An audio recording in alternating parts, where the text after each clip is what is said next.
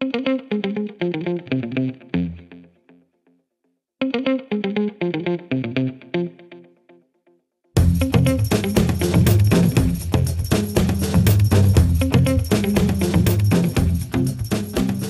and welcome back to the Video Essay Podcast. I'm your host, Will DeGravio. On today's show, I am very excited to be sharing a conversation with Evelyn Kreutzer, a postdoctoral researcher and project leader of the digital video essay at the Film University Babelsberg.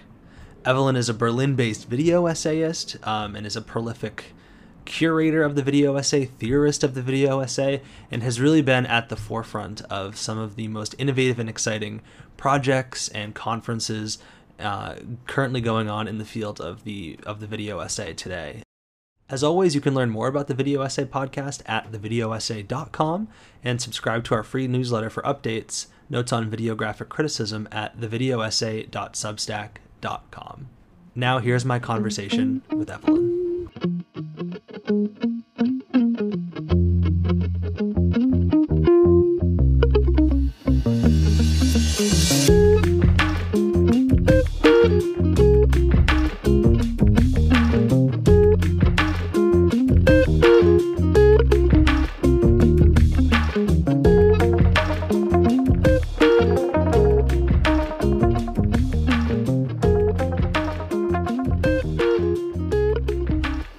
So good to see you. How are you doing? So good to see you too, Will. This is a classic situation in which I've run into on the podcast before, where I'm going to ask you questions that I already know almost all of the answers to, because I know you outside of the little podcast screen.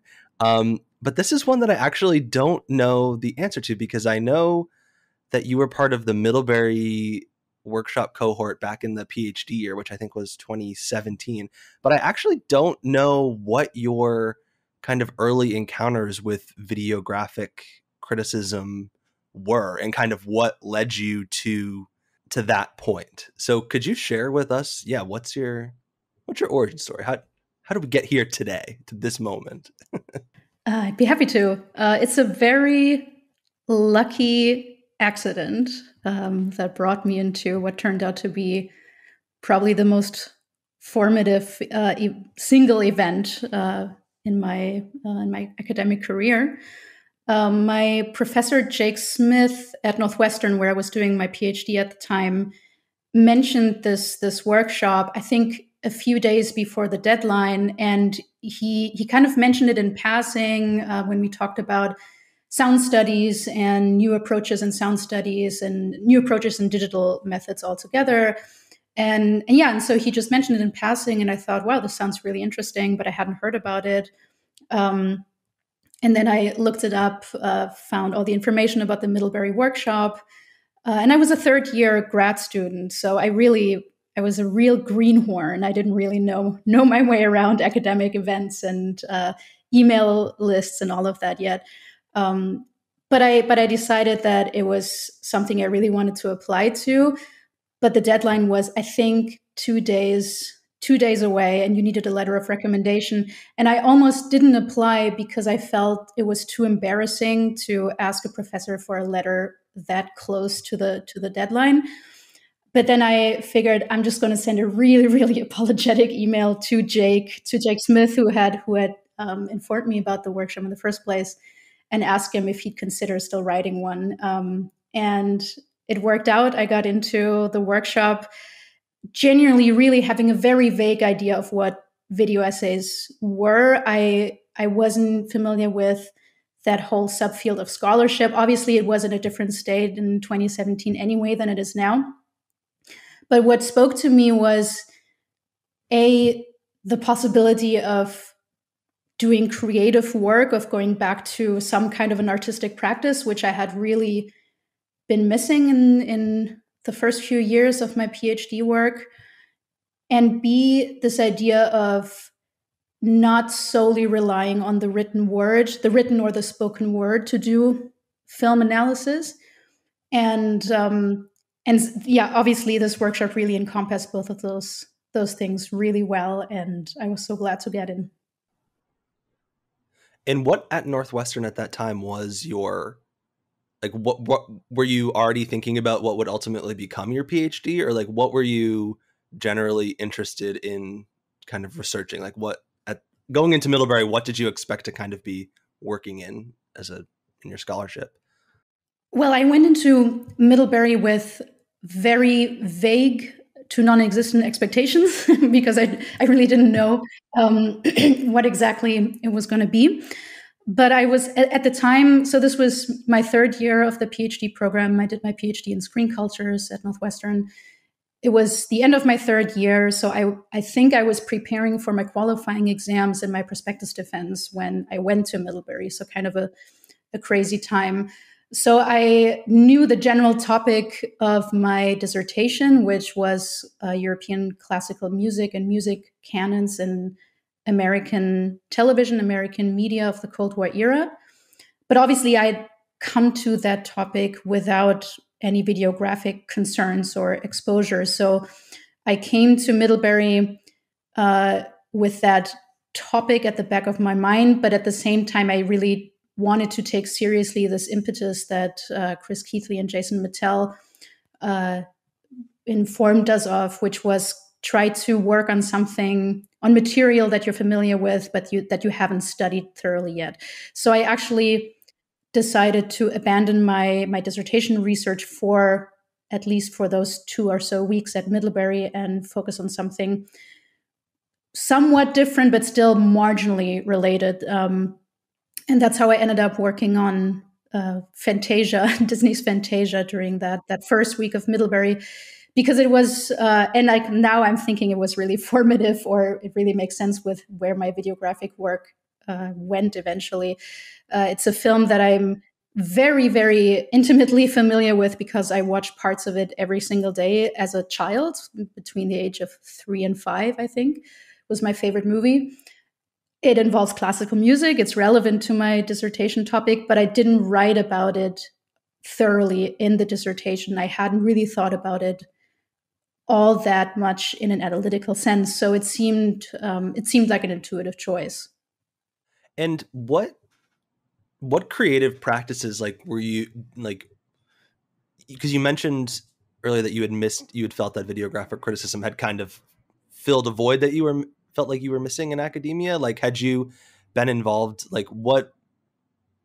had you been involved in film editing or filmmaking at all beforehand, or music, or what did you feel like you had brought any of that into your early videographic work? Because I think we can see some of it now and emerging in your later stuff. Yeah, so I was really serious about music when I was younger, in my younger days.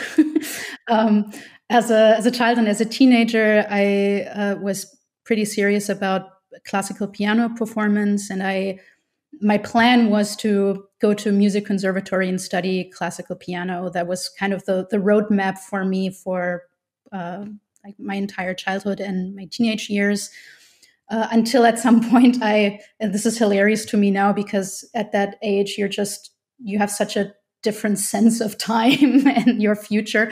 I think at some point it just dawned on me that I didn't just have to make a decision about what to study, but also what to do with that degree later on. And I realized that I didn't really want to be a pianist. I also didn't think I was enough of a prodigy to really face that competition. I wasn't a prodigy at all, is what I'm trying to say.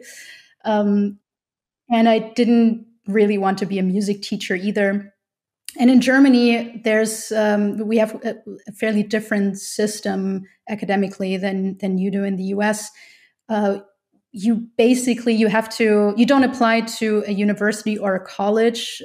You apply to a specific program or a specific subject. So within the constraints of how these subjects are set up in the German system, I could not have just gone to college and also study music as part of a general humanities degree. I really had to pick and choose, and it just seemed too risky to me to go into a very specific artistic direction, because I was also considering filmmaking and creative writing and all of that. And instead, I ended up in a fairly general, interdisciplinary humanities program in American Studies and German literature. So quite different from what I initially set out to do, but kind of just to keep my options open, I think. And as part of that undergrad degree, I spent a year at UC Santa Cruz, where I got to take a few filmmaking classes, which I'd always wanted to do, film production classes.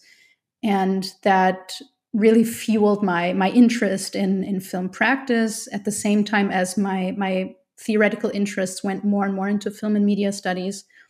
And when I started the PhD, I had high hopes and ambitions, and fueled by a ton of naivete, that I could do that on top of the PhD once I was there, only to find out that I was completely swamped with work in coursework and definitely did not have that time. So coming to Middlebury, I had some film production experience, very limited though. And I had my musical background, which also had informed my dissertation research. So I would say I came as a generally creatively, artistically inclined person, but by no means as an experienced filmmaker or editor or anything like that. To pivot a little bit here, your dissertation ended up including, in part, centers on the work of Nam June Paik, who we've talked about a little bit on this podcast. I'm wondering, to just ask a very general question, I'm wondering, A, if you could just describe kind of generally what interests you about his work. I mean, I'm sure it's a million things, but also generally, now that you're, to bring us up to today a little bit, now that you're thinking about kind of videographic criticism, I'm wondering if you could talk about just his work in general in relation to either how you think about videographic criticism or kind of what we're up to today. Yeah, for sure. I mean, I think I can think of two video artists or of experimental filmmakers that I encountered or was exposed to quite a lot in the months leading up to the Middlebury workshop, and that was Nam June Paik, who I was really just starting to do research on at the time, and the other was Martin Arnold. And both of them, like thinking about their work now, I think they're absolutely like prototypical, inspiring and really foundational artists for everything that we do as video essayists now. Obviously, I mean, I don't think any of us have any illusions about having invented this, right? Like, and we're not trying to reinvent the wheel per se anyway. And I think that's one of the most interesting things to me about what we do, is this lineage and how it connects to experimental filmmaking and video art practices from the past, including, I think, the community aspect that we talk about a lot. Obviously, Nam June Paik was embedded in this circle and this really strong community of avant-garde artists in New York in the 60s and 70s. Charlotte Moorman was one of the big figures there.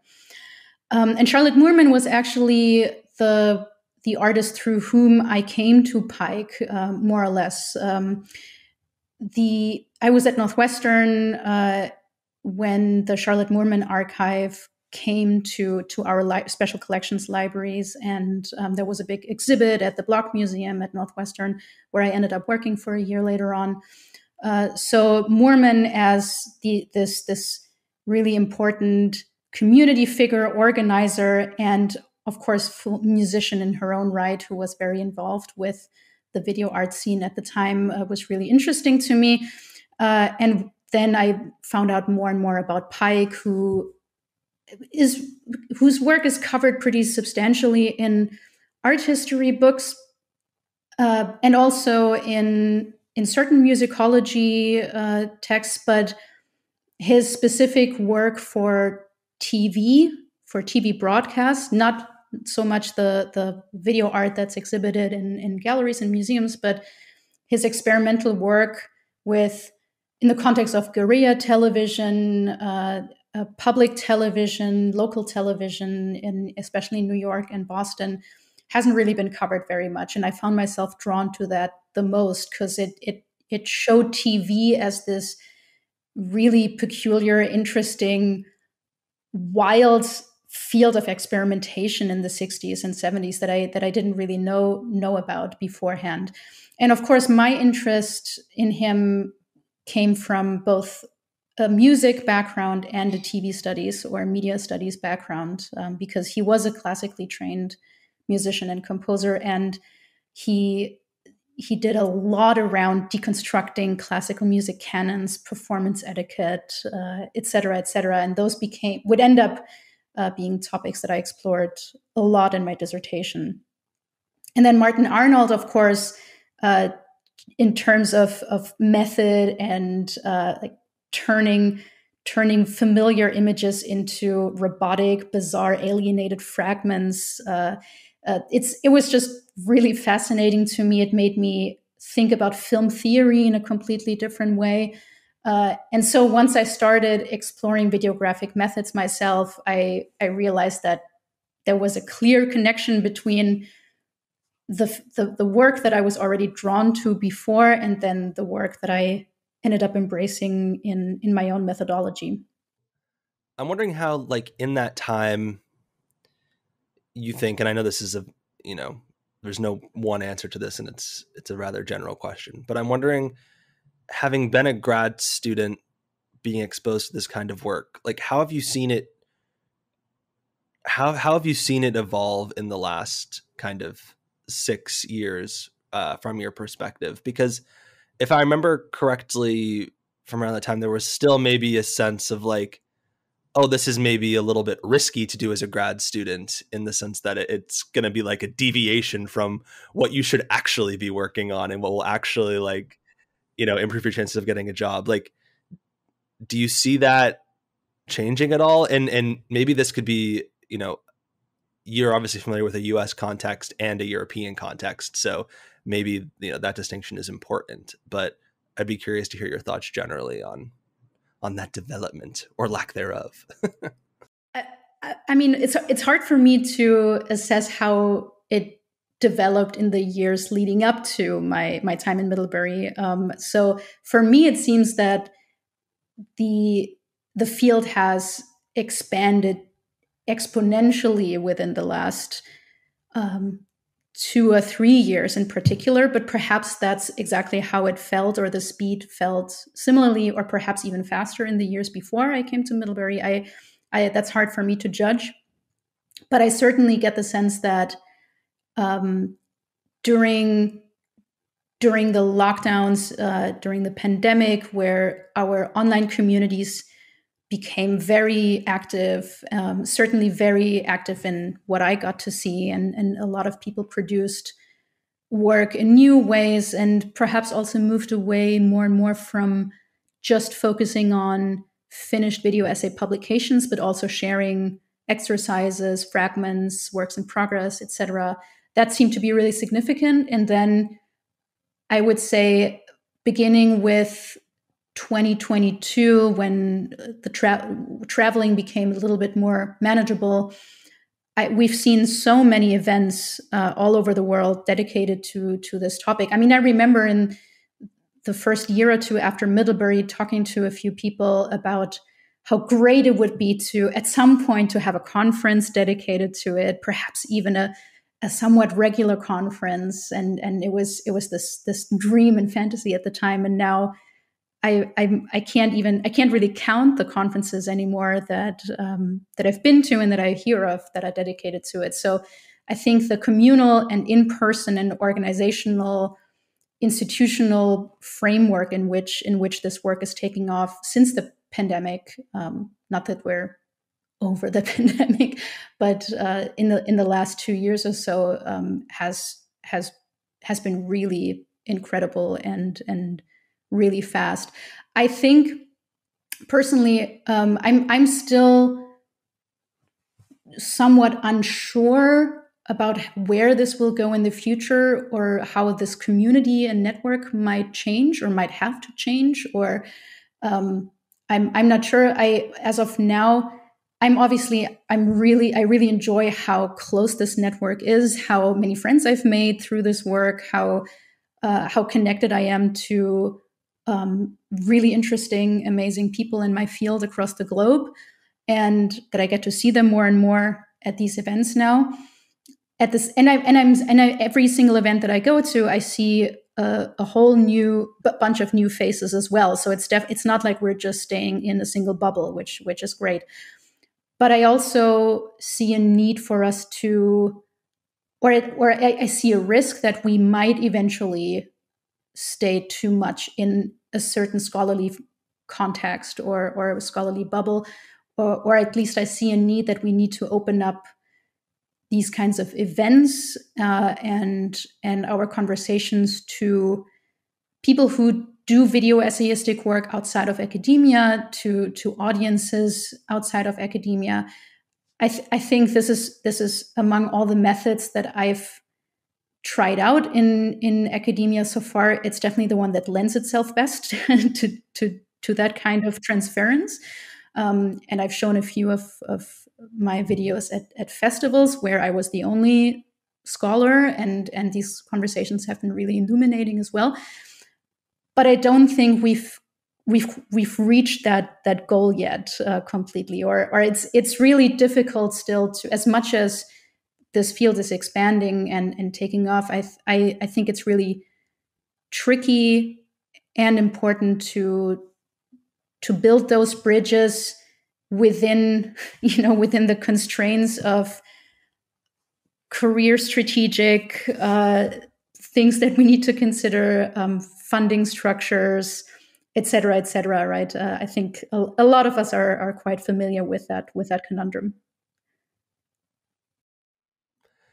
Yeah, it's very interesting because, we've talked about this before in the sense that, like, yeah, the early stages of the pandemic, like the first couple of years, like forced us all into our screens, right? And through that, videographic criticism kind of went in all these really exciting directions. And now we're kind of entering the seeing people in person more kind of phase. And so I think kind of what you laid out as a general kind of ambition and need for the field is, I totally agree. And hopefully now that, like, that, that's part of the roadmap going forward as we navigate like this new era. But that year known as 2020, and discuss a project that you worked on with Ariel Avasar, the first iteration, the first volume, as it were, of the Once Upon a Screen audiovisual essays that were published in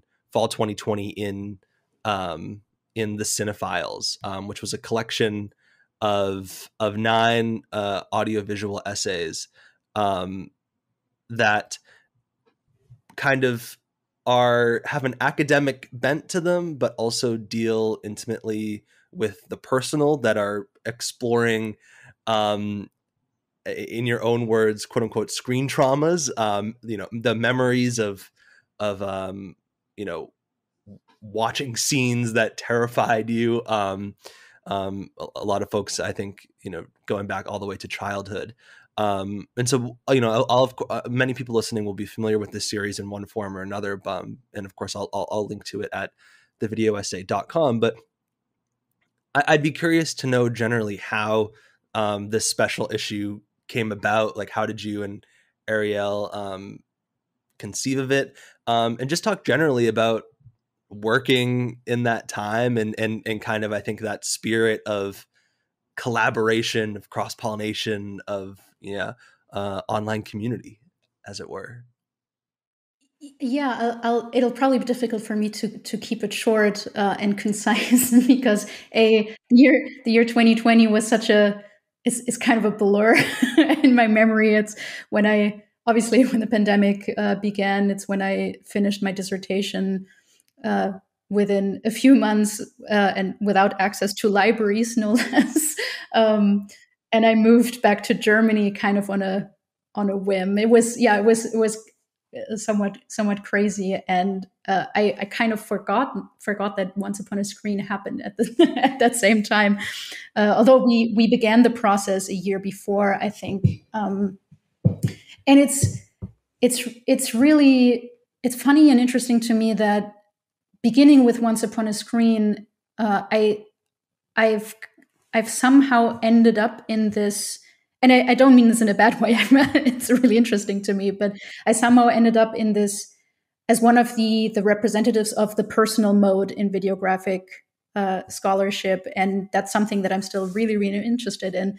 But it's funny because I think, as a lot of my friends and colleagues would confirm, I've always been really hesitant about inscribing my academic work with myself, my identity, or my background beyond, something like I've always been into classical music, so I'm going to write about classical music.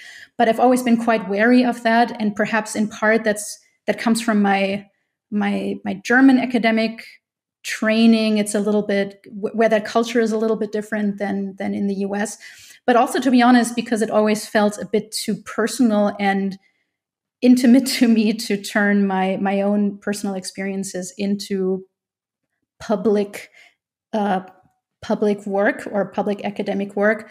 Public meaning submitting an essay to your professor. It's not, it's not like I necessarily presented work in front of a lot of people at that time.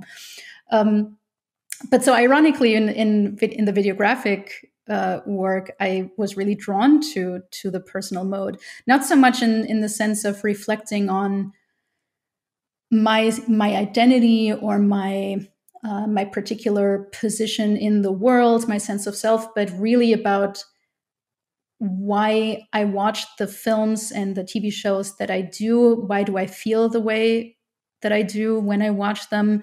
And why do I study this in the first place? And I think most of us can immediately think of a few found really inspiring or profound memories of watching a given film or TV show that they can point to now as, yeah, this is how I got into what I do now. And that's always been interesting to me. And it's always been a little curious that in traditional academic scholarship, we're prone to hiding that motivation or that part of it. Obviously, a lot has changed in that regard too, but with videographic work, you can hone in on it in a different way, and also in a more performative way, which perhaps takes away some of that vulnerability or intimacy that I was worried about beforehand. If you turn if you can work with and on filmic memories, but you don't have to tell people if they're true. You can be as performative as you want within certain constraints, right? And so when Ariel and I started talking about this, it was really just a little experiment between the two of us. I think we had met at SEMS in Toronto in 2018, I want to say, and then we met again in Berlin at a conference that Kathleen Loog organized here in 2019, perhaps. I'm not totally sure when it was, maybe 2018 as well. And we started talking about we were both really new to the whole thing, and we started talking about our interests and certain film memories, and we're chatting about them on Facebook afterwards. And I think we both just shared one of these foundational scary moments that we remember around watching a given film. And for him, it was Lord of the Flies, and for me, it was Psycho, which I really have a really, really scary memory associated with Psycho from my childhood. So the video I made on the basis of that memory is not performative; it's true. And so Can you give us a tease of that if we haven't watched the video, or without a spoiler? Or so I watched Psycho when I was way too young for it. I think at 10 or 11, and I think I watched parts of it multiple times because I was always sent to bed early, and my mom asked me to. I think I had to close my eyes for the shower scene or something like that, but of course, kind of blinked and tried to get a glimpse. And it was because of the music mainly. It was so scary to me that it haunted me throughout the night. And I went to sleep without, I think, again, like just having seen half of the film, I was probably sent to bed right after the shower scene, which is not ideal.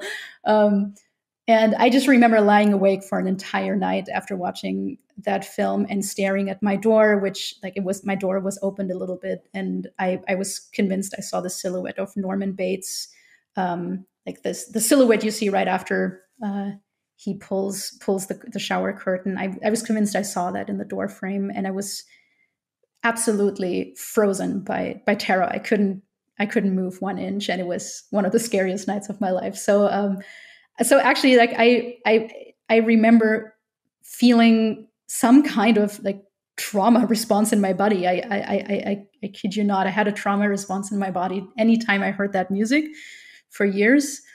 And then I actually managed to combat that, to work through that trauma through my own form of exposure therapy, by watching it over and over and over again until it had lost its impact. And then it turned into one of my favorite films. And we can talk about my ambivalent feelings about Hitchcock later on. But yeah, that's how the whole project came into being. We really just decided, okay, let's both experiment with it, do a short video on these memories and share them with each other. And that was it. But then we really liked what we did and decided that perhaps this was an interesting prompt for other people in the video essay community. And then it kind of took off from there. We were astonished by how many people picked it up. We were really amazed by the responses we got to the first Once Upon a Screen publication. And then, we expanded the project with a second volume of 2 parts, and that was published in Transition last year or beginning of this year. So it's, and of course it's been a really big moment for both of us, for our standing in this community. It's gotten us familiar with a bunch of people that we didn't know beforehand. It's really fostered both of our interests in collaborative projects and co-authored projects, and how to play with not just use the personal mode or personal memories as a motivational force, but really play with this idea of memory fragments that can be both personalized and depersonalized. And in my imaginary, there's this whole universe, or this mosaic of cinematic memory fragments that are floating around and that we can kind of throw around and hand each other and play around with, and that I'm still really interested in. I'm wondering if you could describe just what the process of actually editing something like that is, and in particular, like how you found or how you approach like giving feedback. Half of what makes Middlebury so great for everyone is that you work with people who are really good at making you do better and still encouraging you. You know, it's something that comes with experience too, right? They're all senior faculty who are really experienced in what they do and who've worked with all kinds of students before.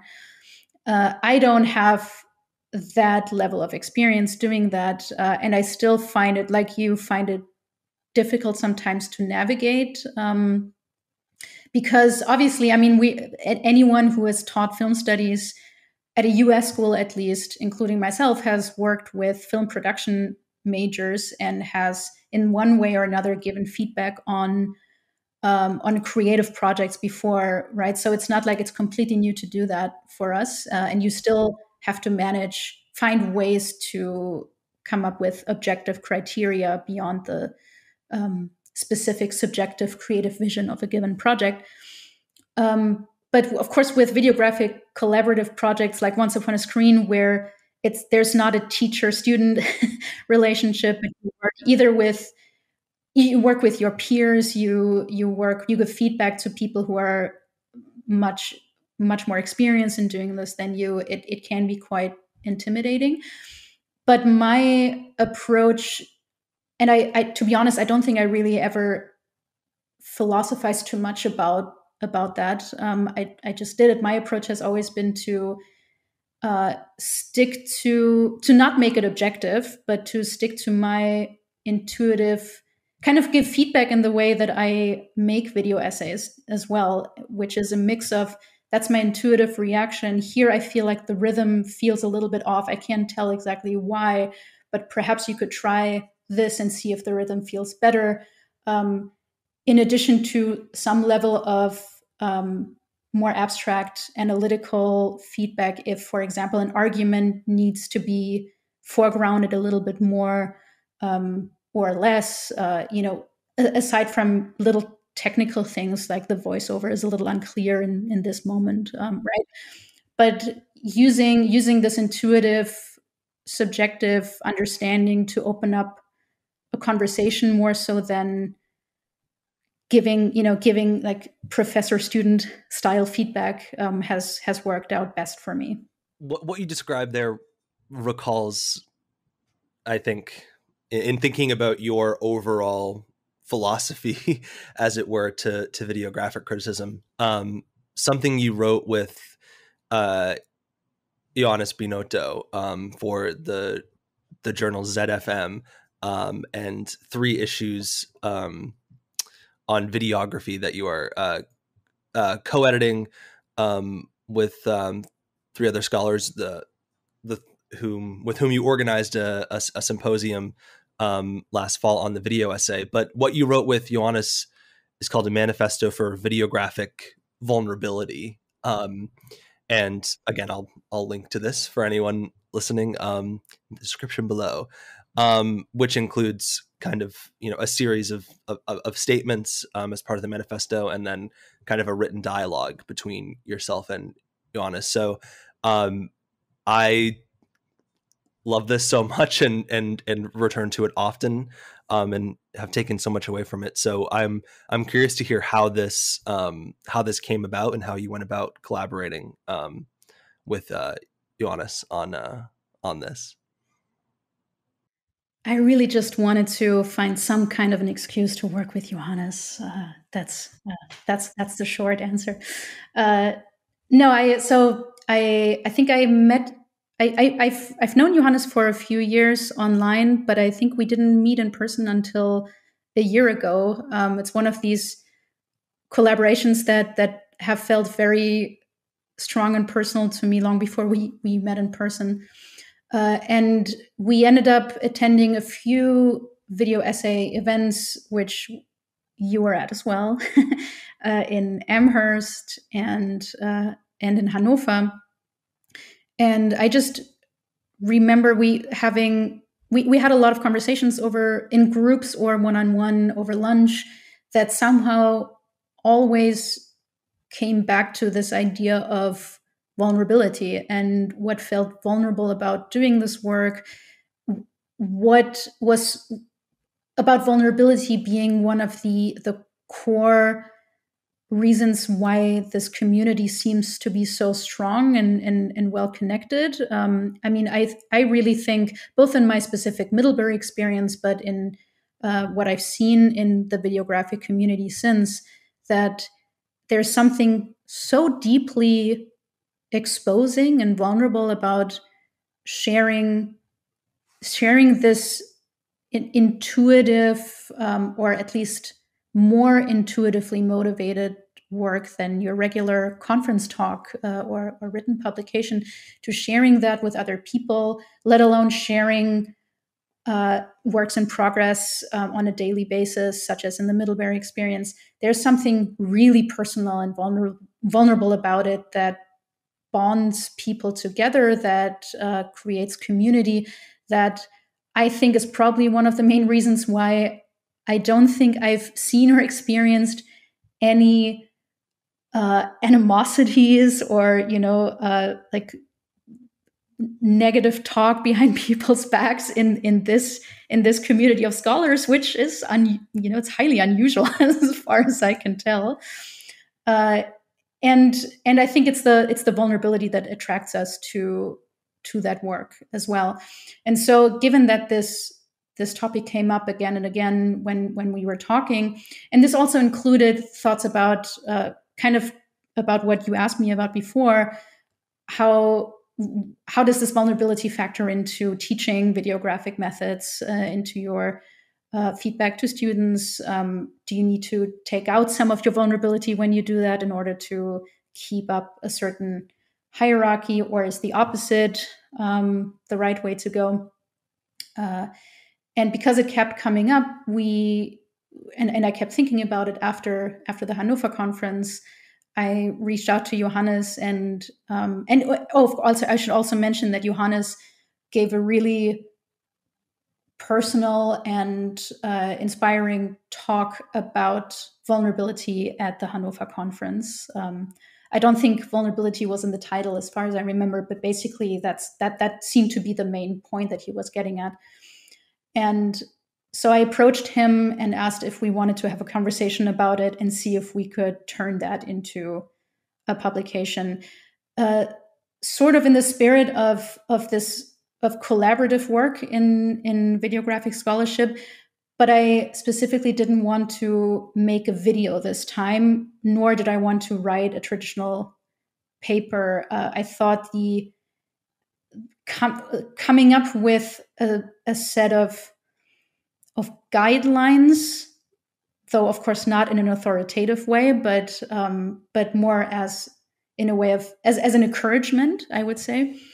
But then recreating conversations that we had as conversations, making that transparent, that it was a conversation, and making our ambivalences transparent rather than presenting a finished argument. That seemed to be the right way to go. And so that's what we ended up doing. And I'm really glad that it seems to resonate with people.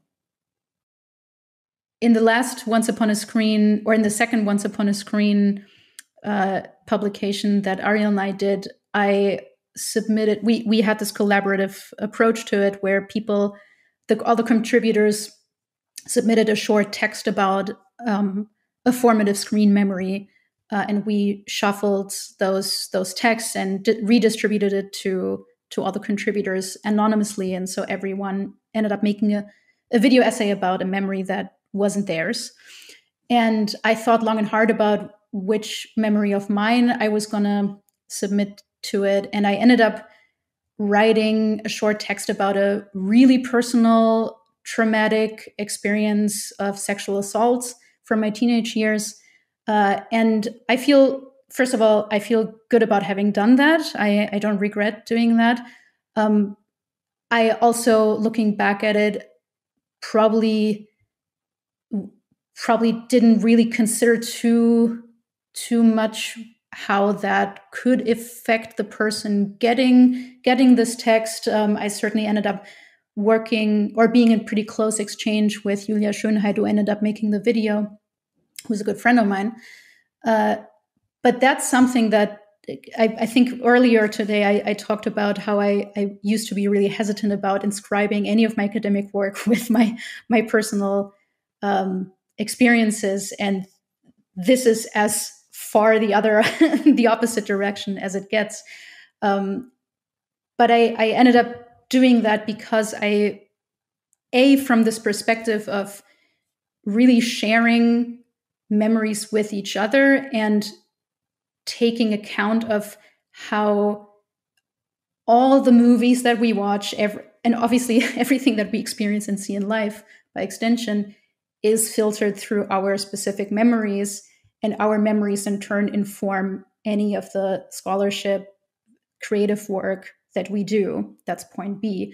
And by virtue of those dynamics, and Susan Harewood actually just wrote a really great piece about that is going to be published in our Videography blog, which I will talk about in just a moment.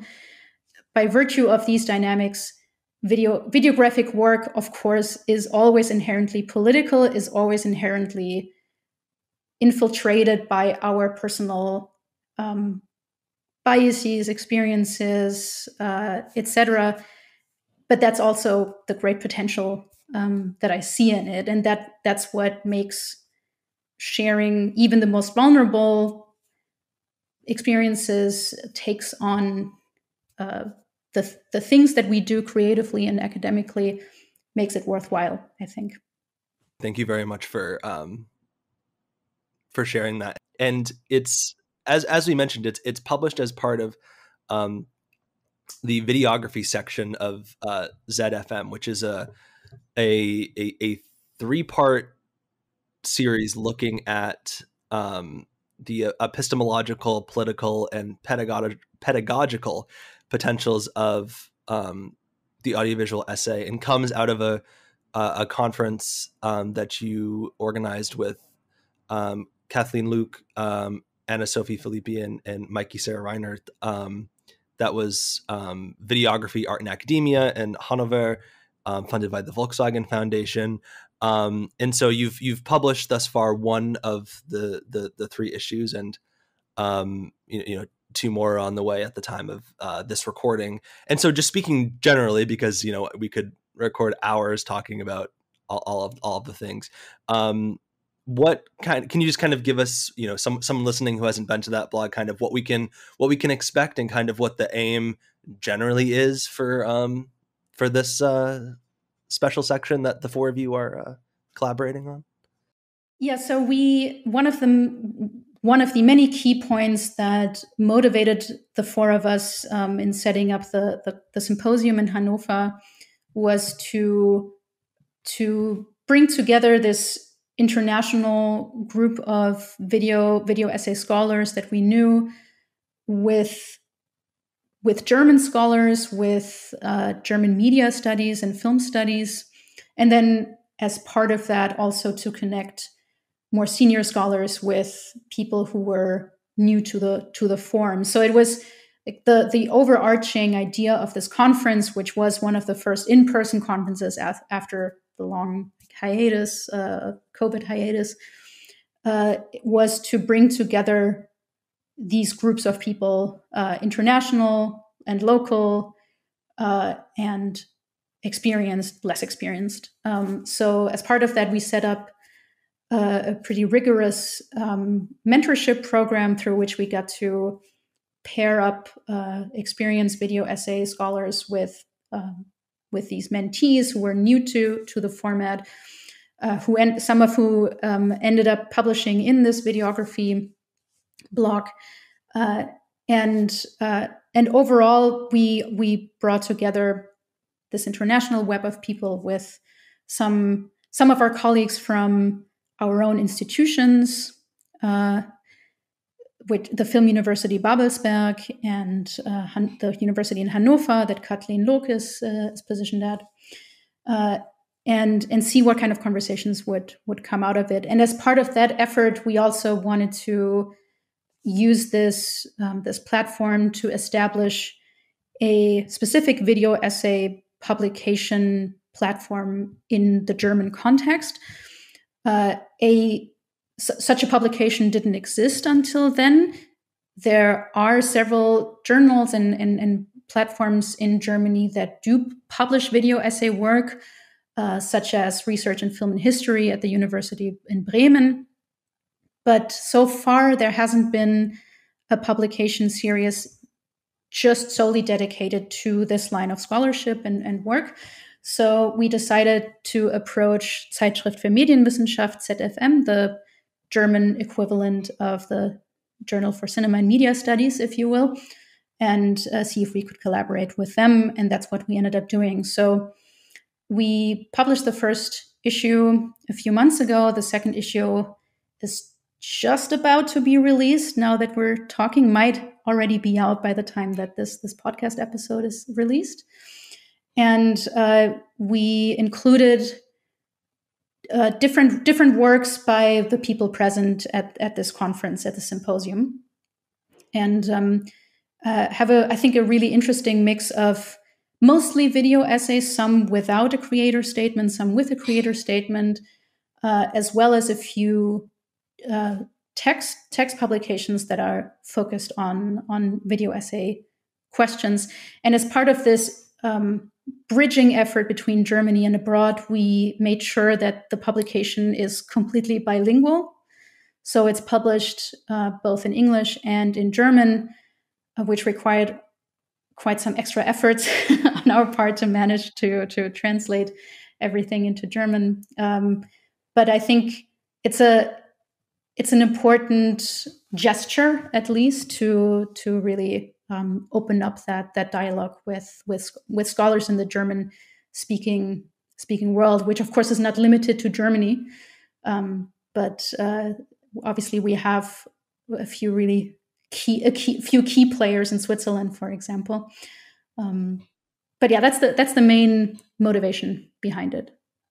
And it was really a fantastic event. And if you're listening now, you could go back to last November. The podcast published an episode called Openness in Videographic Criticism, which featured a discussion between the organizers and then also some reflections from those in attendance on this theme of openness, which we've talked about today. And I think that robust mentorship program that you all designed and executed was really just like very exciting. And I hope is something that other folks can, pick up that baton and run with it in other contexts.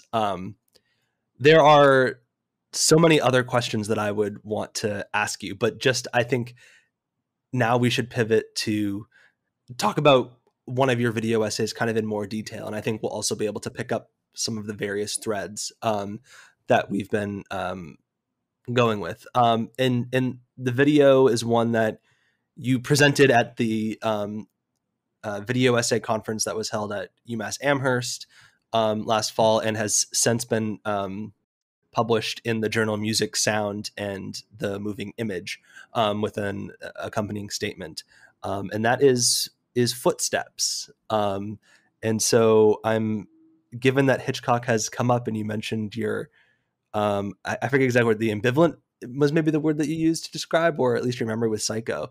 I'm very curious to hear how this video came about, which essentially in the broadest possible sense deals with the sound of footsteps or a lack thereof, and uses Hitchcock films as its corpus. So take us, before we dive into the kind of the nitty gritty, how did this come about? To be honest, I don't remember how I first came up with the idea. Except that I had always wanted to make a video on Hitchcock, but I'd always been really hesitant to do it because I didn't want to be that person that makes another video or produces even more scholarship on Hitchcock, for obvious reasons, I think. But I ended up using this as an opportunity to bring together a few of my key interests, which is sound studies. I've also always been working a lot on music, but in this case, it's really just sound. And memory, cinematic memory.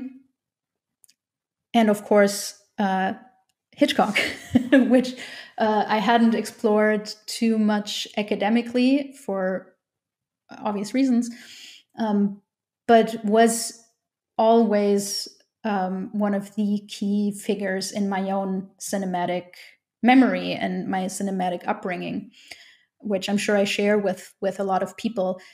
Hitchcock was the first director / auteur that I was aware of as a child and as a teenager, whose films kept being shown on German television pretty extensively, more so than most of the other famous auteurs of the time. For example, I don't remember seeing any Orson Welles films nearly as often on German television as Hitchcock. So in part, it's due to how broadcast programming worked in Germany in the 90s and 2000s. But Hitchcock's also a director that both of my parents really loved, especially my dad. So I was exposed to these films fairly early on, perhaps a little too early, such as in that scary psycho incident. And I just remember being really fascinated by those films, being very drawn into them. I think the music, especially the Bernard Herrmann scores, played a huge role in it. But I can't think of any other director or any set of films that were as memorable to me in those early years. And so definitely long before I thought about canon politics or tourism, etc., in a critical way, or thought about the representation of women in Hitchcock films in a critical way, he was the big figure that I thought of when my interest in film came about. So whether I like it or not, and I'm not saying that I do like it or don't like it, Hitchcock is very prominent for me, is key to my interest in what I do. So I always wanted to work on him, but I didn't really, for the longest time, I didn't find the right way to go about it. And then I figured, well, I'm actually going to explore that very ambivalence by making this video. And I'm not even sure how much of that comes through. I think in some ways it could come across as the most conventional academic textual analysis video that I've made.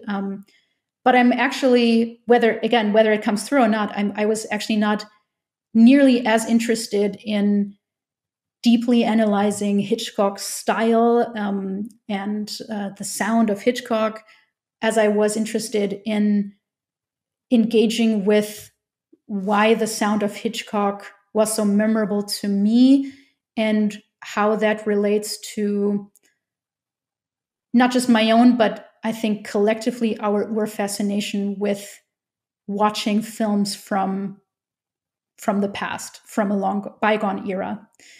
And the more I thought about it and revisited a lot of the Hitchcock films that had been most informative for me, I realized, well, there's this fascination with cinema replaying the past in real time, right? Obviously, we've all read about this and thought about this.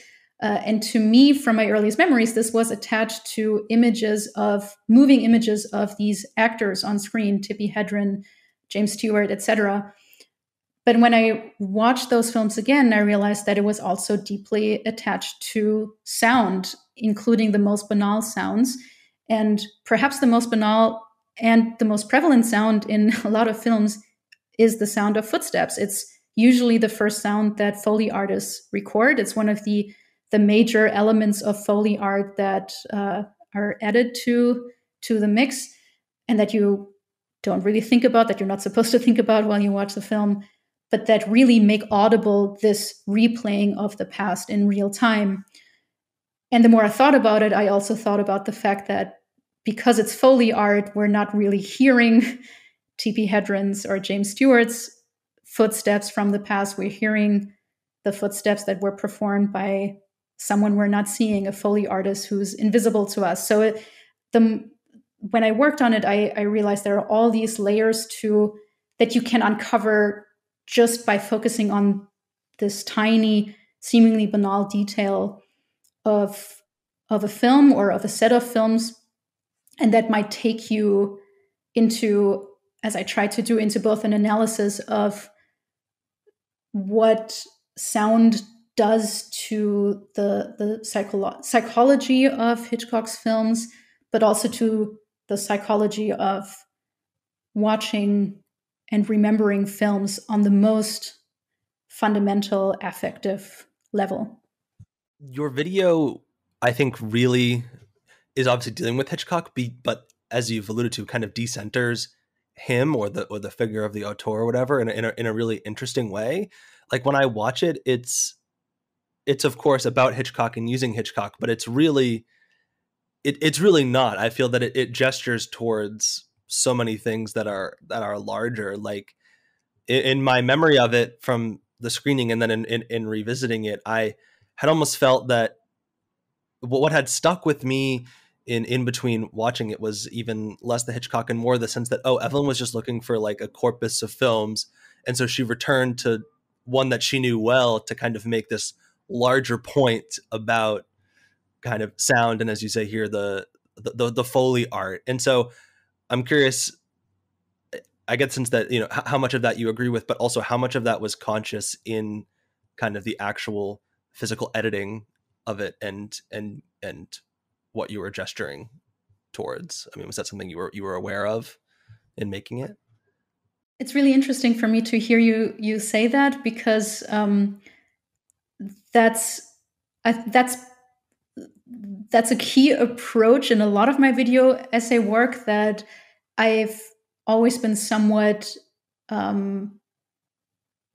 hesitant or careful about making explicit, because I'm always worried that it's gonna offend those video essay scholars who advocate for strongly for this analytical film scholarly approach, using videographic methods to go deep into a given audiovisual text.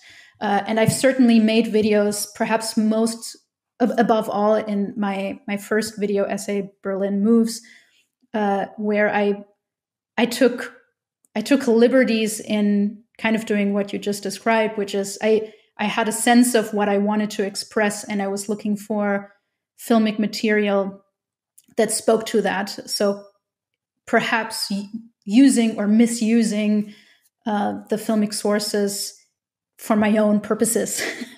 Obviously, it's not that black and white, but in the Hitchcock video, more so than any of the other videos, I thought that I wasn't doing that so much, but was really focused on this set of films. But of course, as you said, not in the spirit of I want to produce a radical new take on what Hitchcock did and wanted to do, etc., but more so in the sense of this is a set of films that's been really influential for me, influential for a lot of people.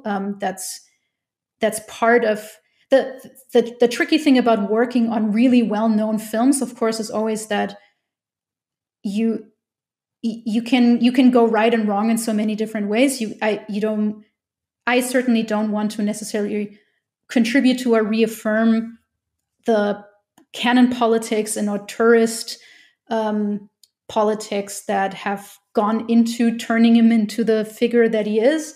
And perhaps I am doing that still by making another video about him. But at the same time, these kinds of figures and films offer the chance of working with a language or a set of images and sounds that is familiar to a large amount of people, and that allows you to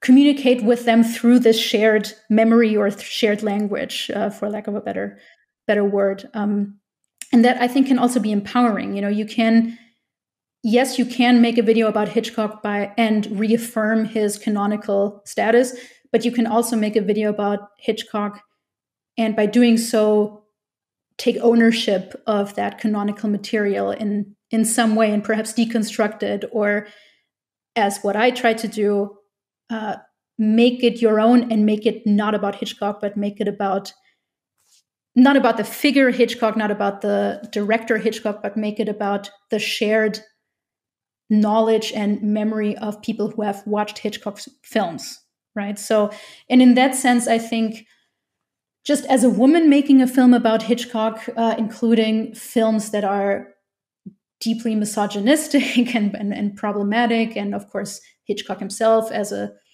figure in Hollywood is very problematic. But there is something empowering and perhaps bold about doing that, even when it seems on the surface, perhaps it seems like it's the most conventional thing to do. I was surprised in revisiting it in the lead up to this conversation, like what in in returning to kind of how you use the Hitchcock, like it to me, the video very much feels almost like a Chuck Workman-esque kind of montage in which in kind of that avant-garde found footage tradition of raw materials becoming new things. And that's what resonated with me. But then rewatching it now, like I think I had how much analysis you are doing in the text and how much you are directing it towards like how the films actually function and how they're playing with it on an analytical level. And so I'm curious, what was the relationship between kind of the text and the image for you as you were working on it? Because it would obviously be an entirely different piece altogether, but like I could imagine a version of this existing with no text, and then it would take a very kind of a more artistic direction, perhaps, in having the more kind of academic writerly mode that we're seeing here. So what was the interaction and creative process like in that regard? I think as far as I can remember, it's the video essay that I've made in the most, I think it's the video essay that I took the least time overall to finish. I basically did it within, I did the first draft within a few days. I think obviously like with publication processes, you keep going back to it again and again later on, and you change some details, and like peer review processes will bring about new suggestions for edits, etc. But for the most part, I made it in a few days, and I kind of did it. This might sound obnoxious, but I kind of did it in a semi-meditative flow-like state. Like sometimes, I mean, that's the state you always want to get to with creative work, and sometimes you do, and many times you don't, and you can't always force it or plan it, but that's how I felt when I did it. And I perhaps, or probably because I am so familiar with those films, I knew exactly where to go, and in each of them they feel very familiar and personal to me. It's I think I was staying with my parents for that week, so it was also a return to my childhood in other ways. I think I was working on my mom's laptop, as far as I remember. So that was part of the experience. And I always edit very much from an intuitive, rhythm-focused point of view, point of listening. And I did that especially in this video because it's about sound. I decided not to use any voiceovers. I usually work with voiceover quite a lot. So this was a bit of a change. Here I felt really strongly about not adding any of my own sound. I also felt quite strongly about not overdoing it with superimpositions, effects, etc. I sometimes in other videos, can get carried away with trying to make things look pretty and aestheticize my own experiments and interventions into the material. Here, I felt like I wanted to keep it fairly simple, and I wanted to keep the text simple and the font simple. I wanted to make a video that was interesting to film scholars, but also written or presented in a rhetoric that was not exclusive to that audience. And to be honest, and I don't know where this came from, and it's funny to me now, I wrote the entire script with Mark Cousin's voice in my head when I was doing it. It's like I find Mark Cousin's voiceover so peculiar, and there's this interesting mix of pathos and apathy that I hear in them, but probably mostly just because that's a voice I associate with looking at familiar classic films and going deep into the material and performing textual analysis for the viewer, which is sort of what I did with my script. So I wrote it with that voice in my head, which I doubt translates into the finished product. But all of this is to say that I worked in a good flow state. It felt really smooth. I had, I think, about a week just dedicated to that, where I didn't work on anything else. Yeah, I was happy with the results. I had a good idea of the scenes that I wanted to select and show. Obviously, I could have picked a whole other set of scenes from other Hitchcock films too, but I had a fairly good idea of what I wanted to do, which doesn't mean that I didn't also see and hear all kinds of new elements in those familiar films when I made the video, of course. So I realized that I've been slowly working on this video and a video of my own, and in rewatching yours, I realized that I totally stole several things from this video without even realizing it. And one of them is I think it's just generally interesting for me to how folks approach visualizing sound, or how they approach in videographic work, either trying to really draw our attention to sound or an isolating sound. And you begin by playing the sound of footsteps with a black screen. When I see like a black screen like that, and in particular in this context, like for me, I always feel that it's a visualization of the inside of your head, and get that it's a memory. And I guess, yeah, just generally, I'm wondering if you could kind of speak to how you think about visualizing or not visualizing sound in the video essay, and kind of, navigating the nuances of that, because I think it's a really interesting, just an interesting conundrum's not the right word, but yeah. See, I see you nodding, so roll with it. Bail me out here. For me, the black screen is always yes, all the elements that you just listed, specifically memory. But to me, the black screen is also always a reminder of the ontology of film, of individual film frames, and the gaps that are in between, that exist in between individual fragments or longer clips as well, and the gap between, on a more removed abstract level, the gap between what was made, what we're seeing, how we're seeing it. And all of that factors into the way that I use black screens. In the beginning of the video, I also used it for a very banal reason, which is I wanted to draw people's attention to this sound first and foremost, isolate this, again, the seemingly banal background sound that usually doesn't receive a lot of attention, isolate it, take it out of its visual context, and play with or create a sound collage collect these isolated sounds and create a collage from them.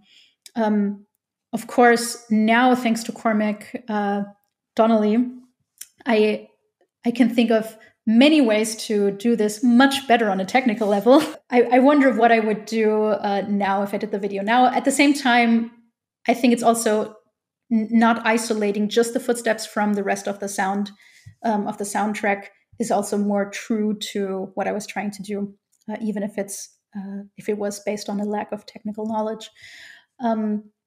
So that was the more practical reason. I knew I didn't want to start with an image. Most video essays start with images, and we sound people always love to point everyone else at the hegemony of the image and alert people to the importance of sound.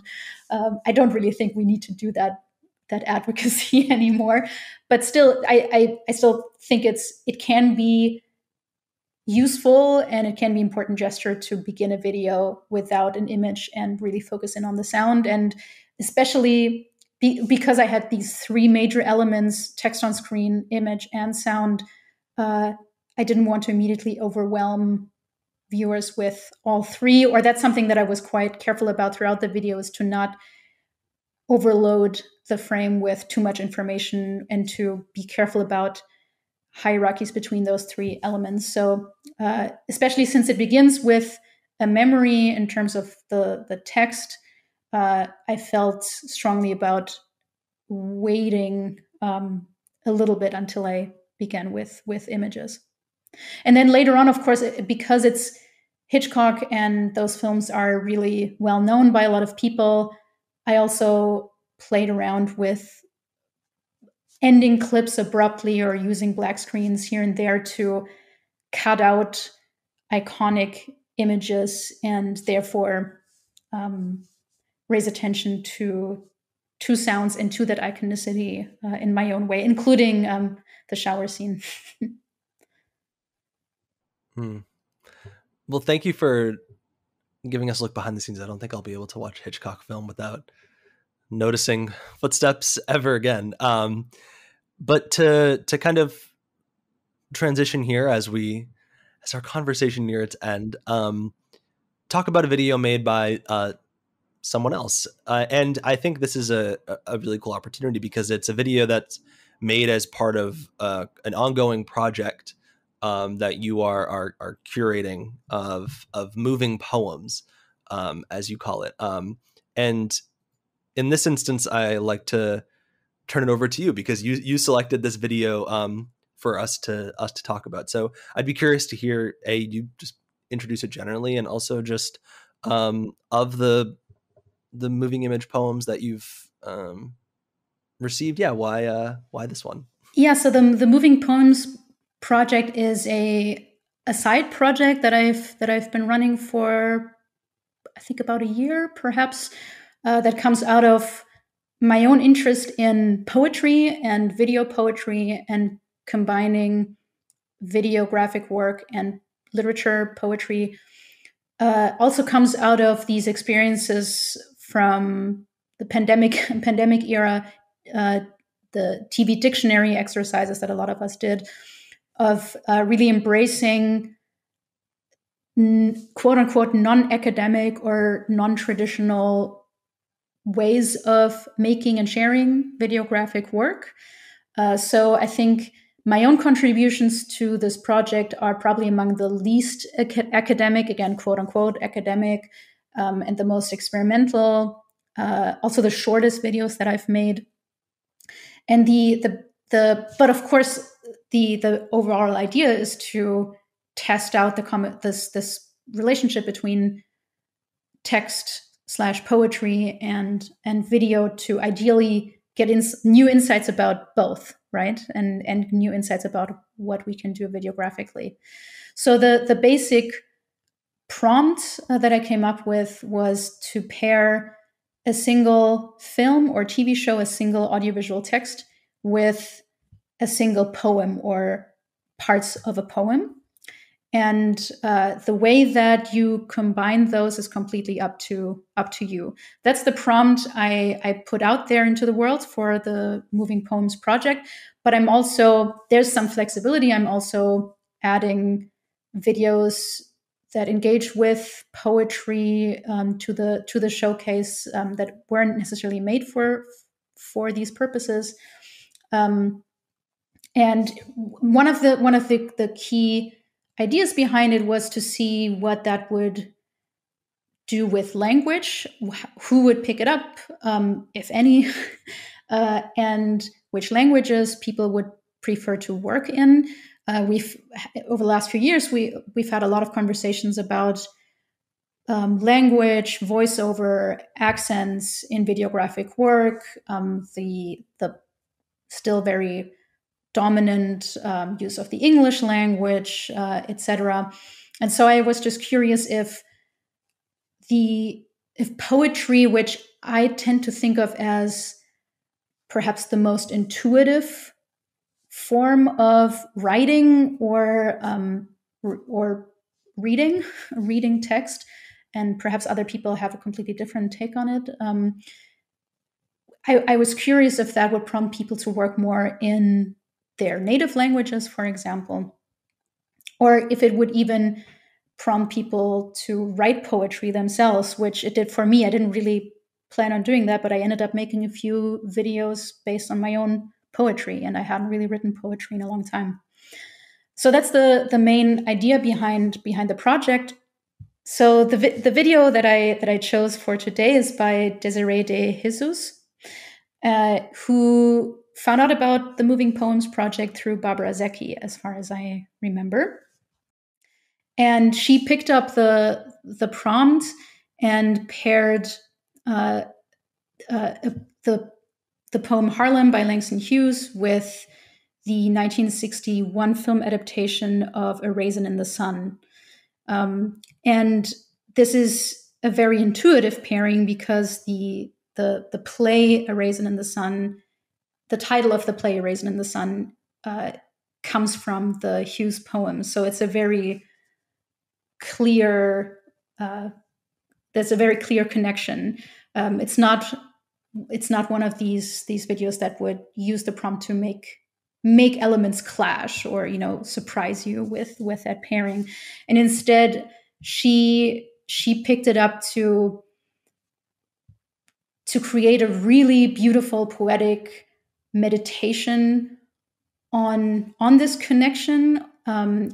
Both the poem and the play and the film based on the play deal with racism in America of roughly about the same time, early 1950s to early 1960s.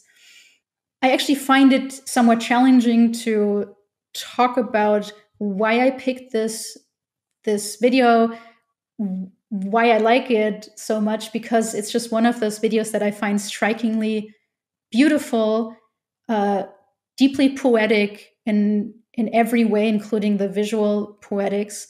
But I have a hard time really expressing what that is on an academic level. And actually, that perhaps is the most productive way to go about it, and speaks best perhaps to what I wanted to do with the Moving Poems project, which is encourage people to make video essays that pick up poetry, that are poetic in and of themselves, and that perhaps are somewhat ineffable in their academic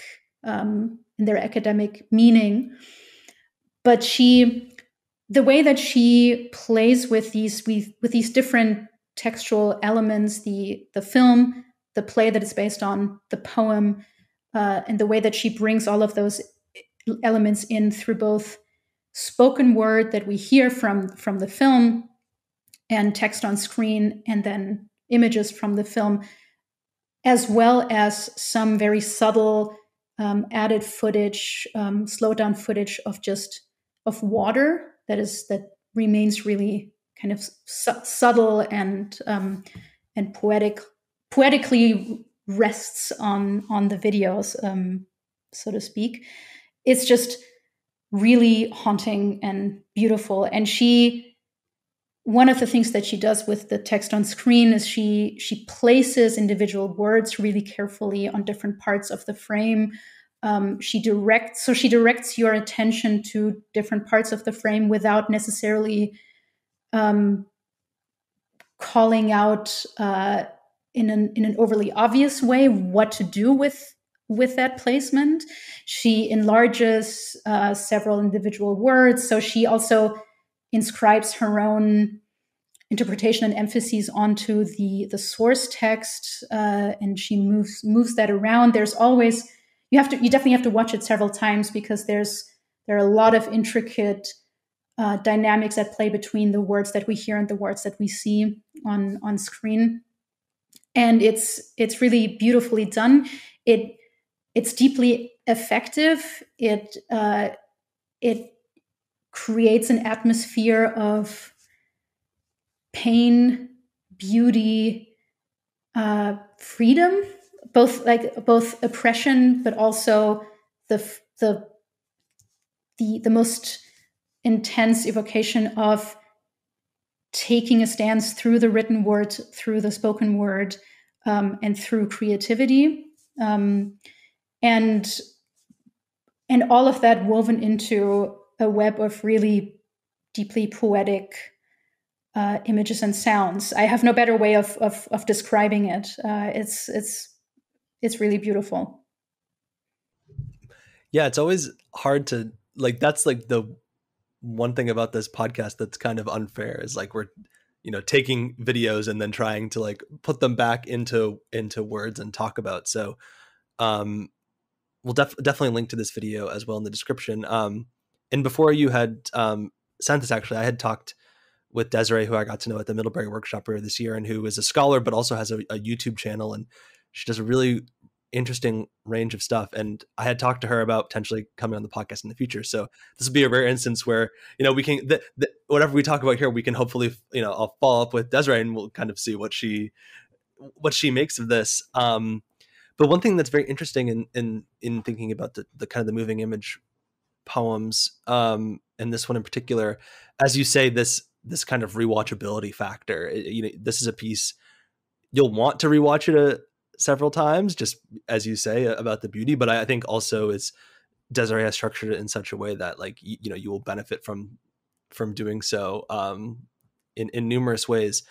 And it's interesting because this video is it definitely falls into kind of that epigraphic mode or whatever, but in calling attention to maybe something like the TV dictionary or even like the Middlebury epigraph, I think one thing that is stressed in the scholarship and sound and image workshop, for example, is this idea that the text should be readable in the sense that like we should spend enough time with it to know kind of one sentence to the next as if we were kind of reading it in a book. Obviously people can play with that, subvert it, do interesting things, but I think that generally speaking is the approach that folks take, whereas as Desiree here has kind of like the poem, you can read it and a lot of people will be familiar with it. It's not a very long poem, but kind of the interplay of the words, really they interact all as one, but also as separate kind of entities. And that's with the play of, as you say, the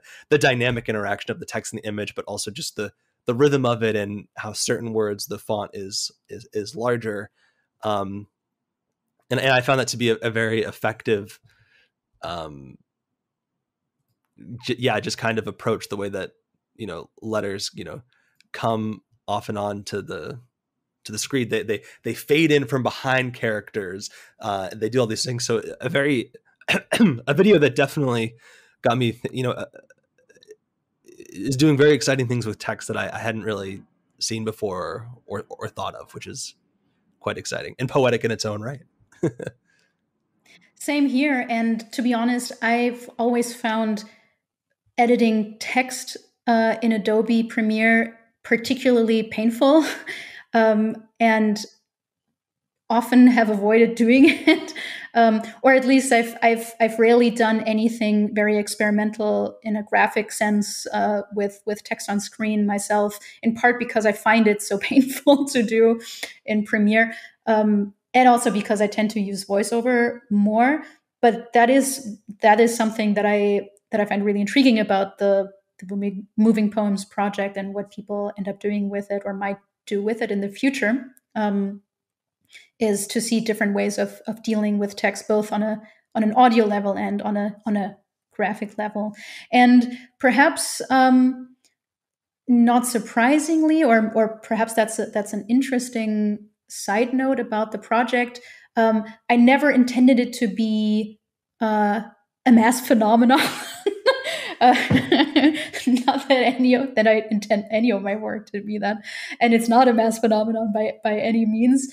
But I'm starting to notice that within, I think, not that many people in my usual video essay orbit have picked up the prompt so far. A few have, but not that many.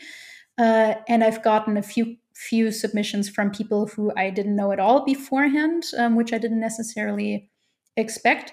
And I'm starting to realize that just by virtue of showing my own moving poems, which are all really short, and I've done all of them in a very short amount of time, that those seem to resonate more with my family and friends outside of film studies circles than my usual video essays do. And I've shown a bunch of them at film festivals so far, which is still non-video essay specific film festivals, which I think is kind of interesting. Perhaps not surprising, because they tend to be more legible as classic experimental pieces or video poetry. And I don't know exactly what to do with that yet, but it's something that I'll keep observing and that I'm curious about. And I guess I'll have to see how to interpret that or what to do with it.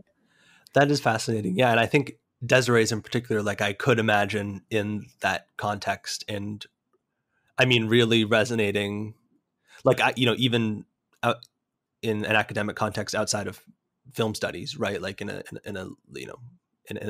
literature context or something like that. And she does something, you mentioned it earlier, but in the credits, she credits it as in the footage section, super slow motion of waving water surface, by a creator, Lucas Gojda, and it provides it's like, yeah, this kind of super slow motion of waving water surface effect, that is kind of a through line throughout, as she is superimposing different moments from the film, or even just letting a moment from the film play out, but provides this very kind of rich foundation that gives a continuity to each of the images, and was also adds this other poetic kind of layer to everything, this incredible richness.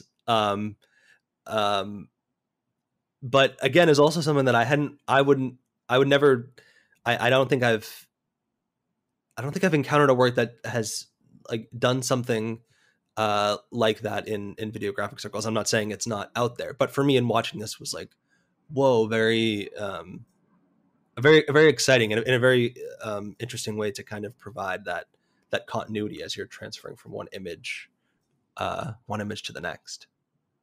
Yeah, and I'd be really curious to hear more from her about how she came up with that and what she was thinking of. My first impression, or my first thought, was the obvious juxtaposition between this water image and the metaphor of the title of the play, and the line in the Hughes poem, "A Raisin in the Sun," right? This, like the driest image you could think of paired with water is kind of interesting in and of itself. I don't know if that was the main impulse behind that choice, but because that was my first impulse, was to think of that clashing, at the same time as the whole video has such a clear, strong flow to it, and flow, of course, also is associated with water. It made me read the rest of the video through that lens as well. That it was almost like her attaching, or her inscribing, the pain that resonates from all of these other textual elements, and the history that is inscribed into them, especially when we make or watch videos like that now.